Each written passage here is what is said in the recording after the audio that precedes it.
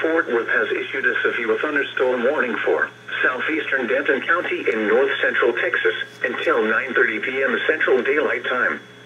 At 8:52 p.m. Central Daylight Time, a severe thunderstorm was located over Crossroads, or near Lake Dallas, and is nearly stationary.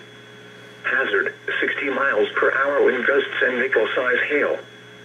Source, radar indicated. Impact, expects damage to roofs, siding, and trees. Locations impacted include Plano, Carrollton, Frisco, Denton, Louisville, Flower Mound, Grapevine, Coppell, The Colony, Southlake, Corinth, Highland Village, Trophy Club, Lake Dallas, Lake Louisville, Little Elm, Argyle, Hickory Creek, Double Oak, and Shady Shores. This includes Interstate 35E between mile markers 446 and 465. For your protection, get inside a sturdy structure and stay away from windows. Heavy rainfall is occurring with this storm and may lead to flash flooding. Do not drive your vehicle through flooded roadways.